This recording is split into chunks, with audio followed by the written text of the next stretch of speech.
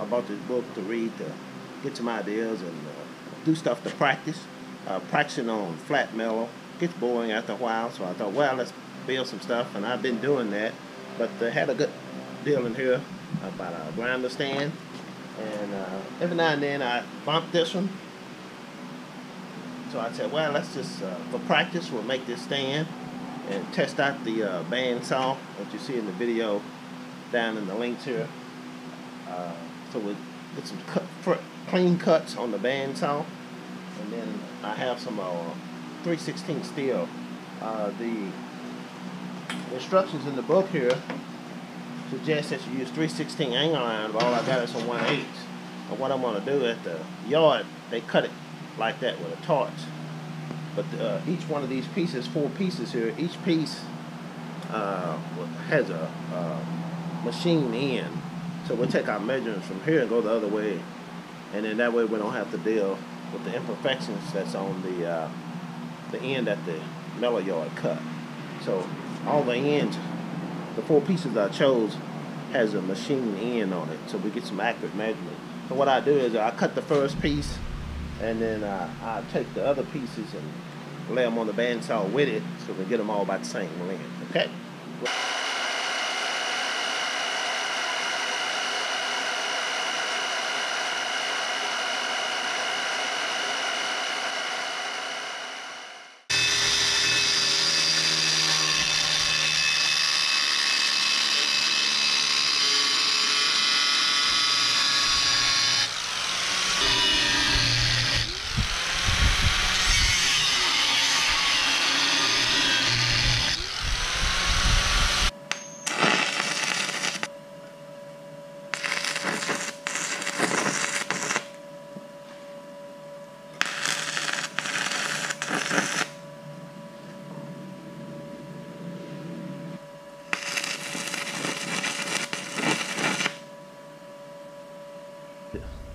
These are those notch cuts he's talking about.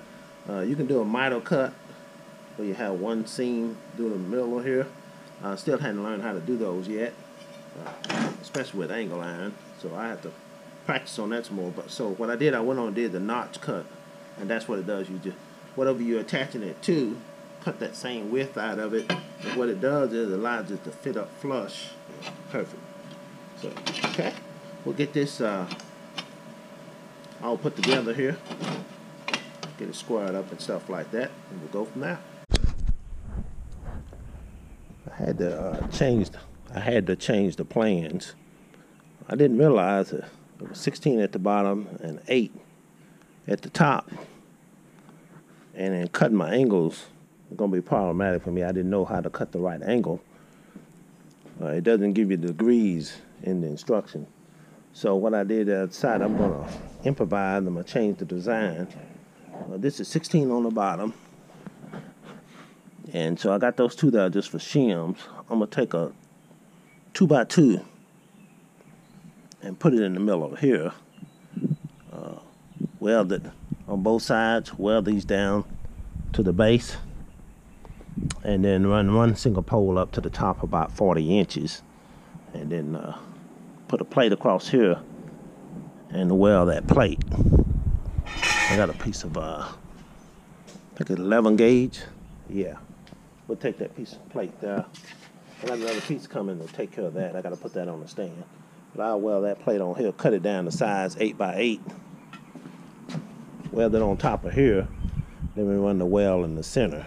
And of course the 4 bolts for the grinder is going to fit out on the outside anyway, so it's not going to matter. But that's the way I'm going to have to do that, to improvise, because I don't know what angle to cut, and I tried to set them up and it didn't work out too well. Alright, finally got the pieces clean on the base. These will be the 2 rails we'll run across. These 2 angle iron rails will come across the middle. It's 16 across, and this seam here is right at 8. So I put me an inch on this side, an inch on this side, and then we'll come back, and when we put the stem in, we'll run a bead here, run a bead there, and then we'll flip it over on the back side and run a bead on the bottom. But got got this all clamped up. It's ready to be welded. We're about to sparks here. We'll tack it in the 4 areas and then come out and finish it out. This right here, it's gonna be the top plate. So what we did is cut across here, found the center, and then went 1 inch on each side of the center. So that's a 2x2 square tube.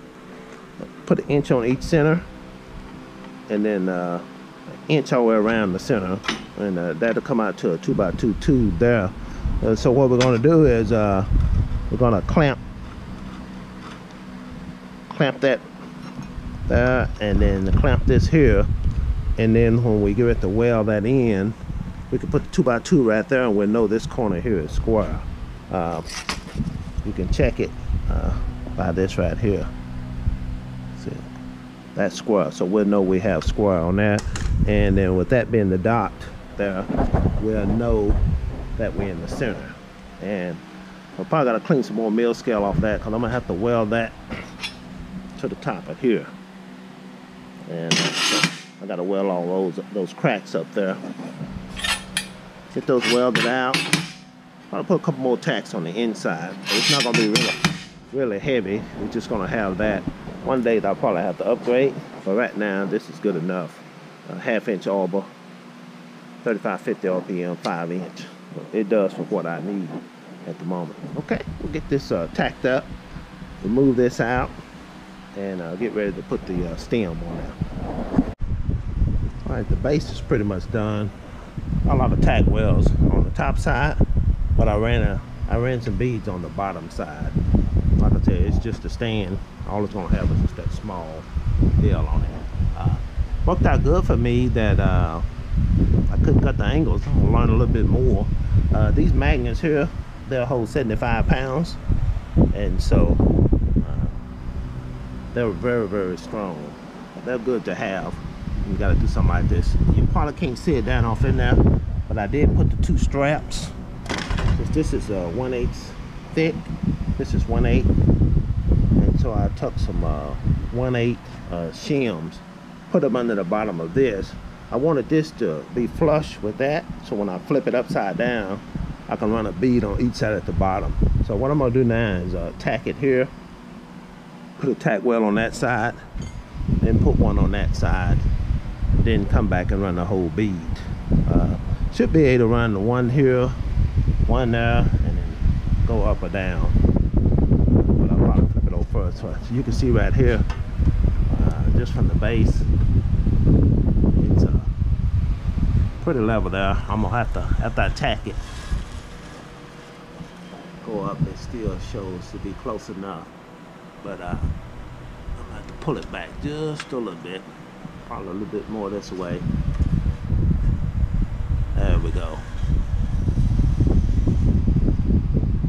So it's close enough. It probably will be okay. As you can see, it's level, and I ran the bead on both sides. You can see the welds are ugly, but the good thing about the 6011, it's a deep penetration rod, and so it drops a lot of filler.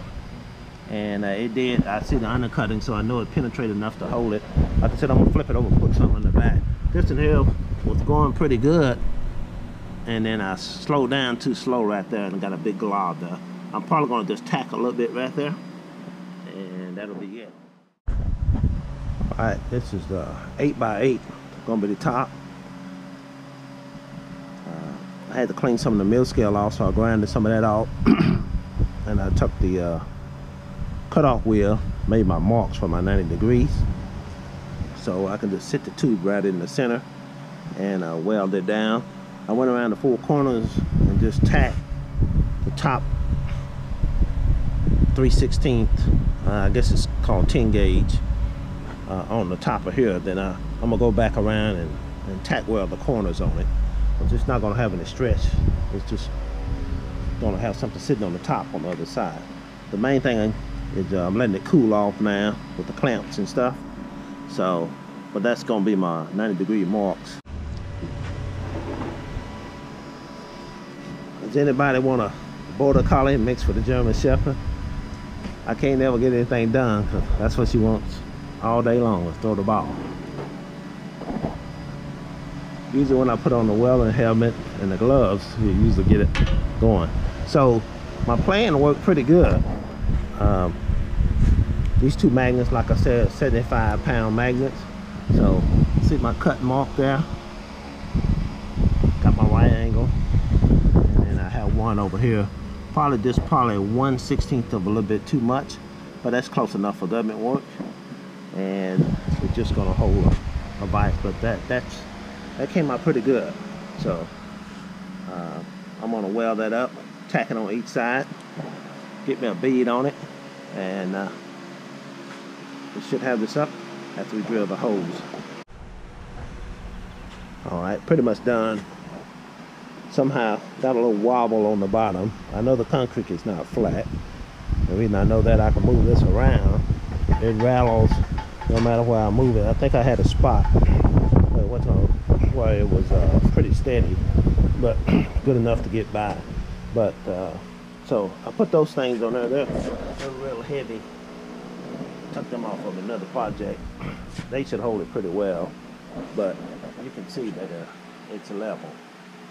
So I'm really happy about that. That much welding, and I figured out how to get it clamped just right to keep it from warping. So that's the template. I'm just gonna mark the 4 holes, drill those out, put nuts and bolts, and put it on there. That'll be a done deal. Jenny's still chasing the ball, running back and forth, but it's completed now.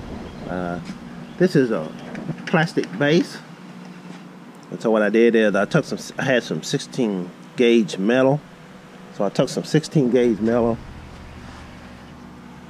drilled a couple of holes in each side, and put them on the top to kind of help as a brace, and put some 1/4-inch bolts.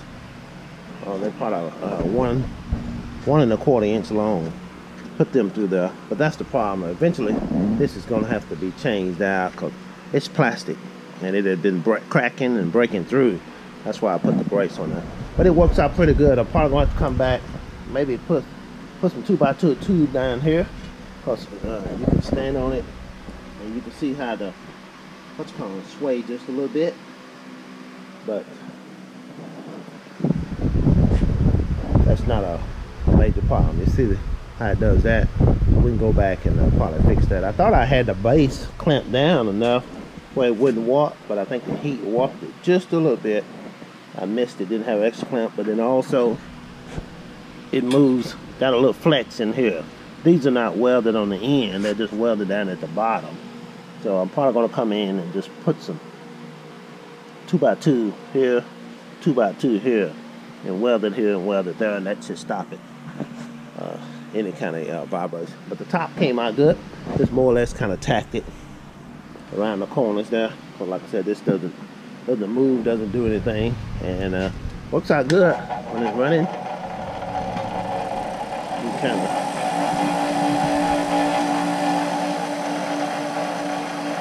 so you see it bounces a little bit, but hey, that's fine for what I use it for.